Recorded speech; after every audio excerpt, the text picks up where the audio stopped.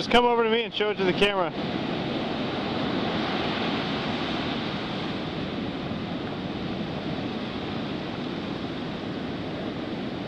Female too, good. So this is a mole crab. This is the favorite food of both surf perch and stripers in the surf. See its eyes out right here. It's got, whoop, sorry.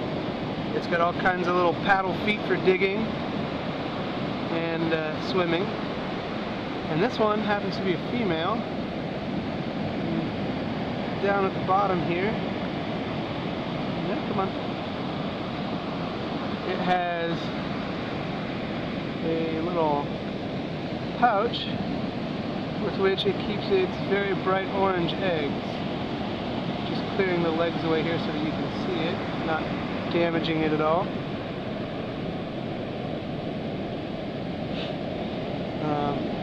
These things are pretty hardy, so this will be fine. And they feed using these antennae right up here in the middle. They use those, they look kind of like feathers, they stick them out in the water while the surf is up and they feed with those. So we're going to get this little girl back in the water, but you can find these in the sand all around. Just thought we would show you guys what these look like.